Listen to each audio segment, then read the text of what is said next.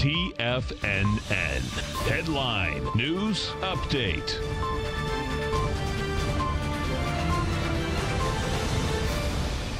Good afternoon, everybody. I'm Tommy O'Brien, coming to you live from TFNN headquarters in St. Petersburg, Florida. 2 p.m. Eastern time on Monday. 2 hours left to go in the trading day. We got markets hanging around negative territory right now. S&P's 25 points in the red, trading at 31.18. You get the Dow off 205, trading at 27,845. NASDAQ off 88 points, trading at 85.76. Markets were in positive territory coming into the opening bell. We're down about 1% in the NASDAQ, almost 1% when you talk about the S&Ps and the Dow.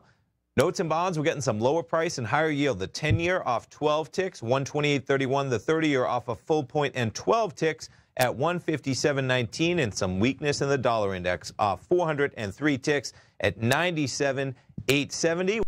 Things off, and we're going to start it off with some interest rates. The 10-year right now, as we wait for that screen to hold, sitting at a yield of 1.829%, the low over the last 3 months, a far cry 1.457%. Jumping over to the indices, we'll start things off with the Dow 30. As I mentioned, we're in lower territory, but boy, we were up there at about 28,200. We're approaching almost 400 points below that level. And as you can see, the market's just hanging out for the last 3 hours. The Dow trading 27,839.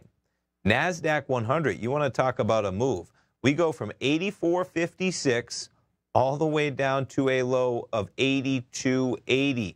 You're talking about 170 NASDAQ 100 points, but now we're a solid 40 points above that level at 83.20.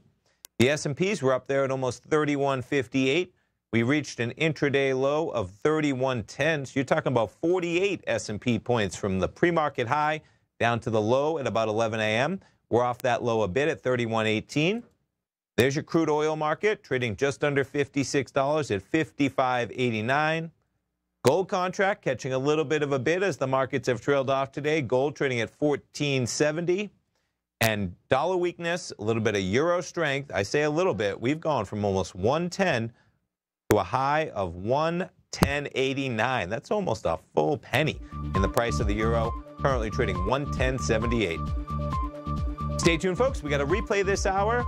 Dave White will be back live tomorrow.